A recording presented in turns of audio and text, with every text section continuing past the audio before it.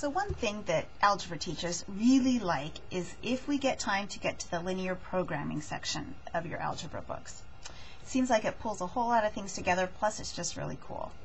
So what this is we will be maximizing or minimizing an objective function that will be subjected to a set of constraints. So these constraints for us, these will be a system of inequalities.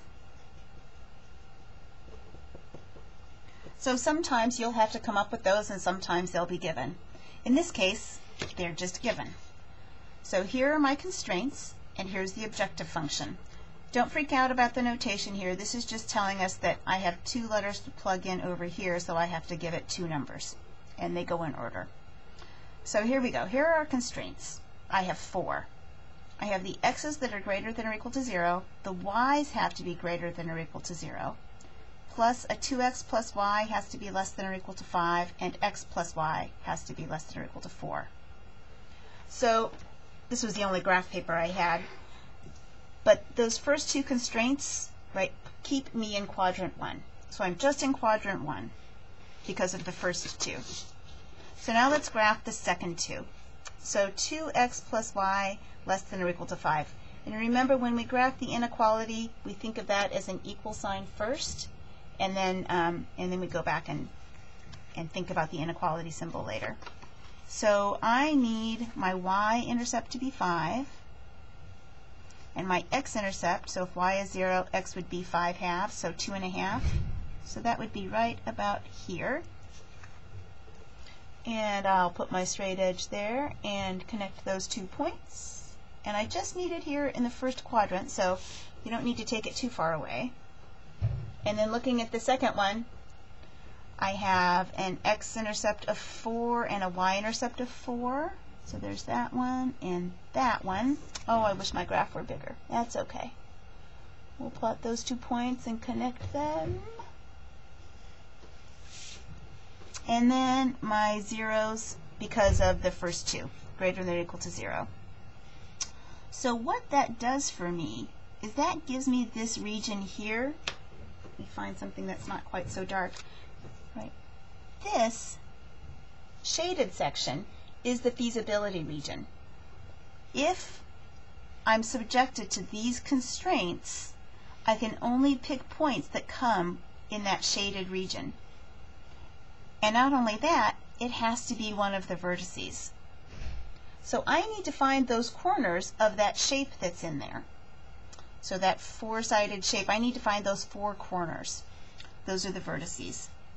So some of them we're just going to read. So 0, 0 is 1. So the vertices. I have 0, 0 is one of my vertices. I had a couple of the other ones just from graphing. So this one right here was the x-intercept from one of my lines, from this line right here. So that x-intercept has a 0 in the y position, and the x was 5/2. This point up here was 0, 4 that I used to graph my other line. Now the one I have to work on is the intersection of those two lines. So let's do that little work down here.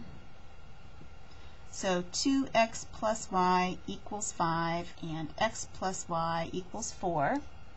So solving that system, I'll go ahead and do the addition method. So I'll just multiply the bottom by -1 and add the 2 lines. So their signs change, add them together. X, the y's go away just like we thought. X equals 1. Plug that back in to find out what y has to be. So 2 times 1 plus y equals 5. That looks like a y value of 3.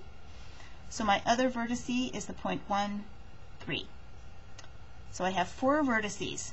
Now I'm still not done.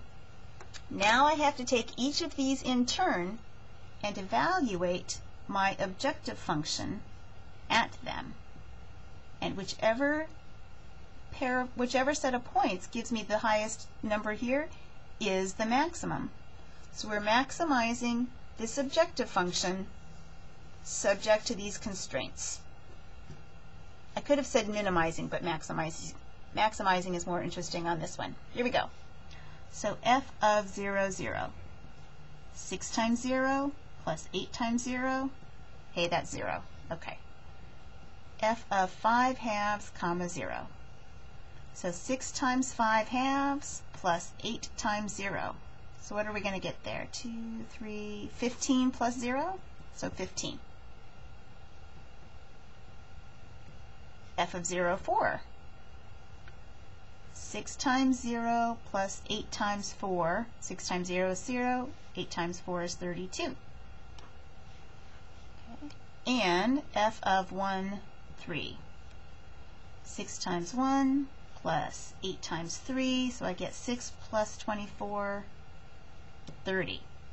So it looks like the maximum for the objective function is 32, and it happens at the point 0, 4.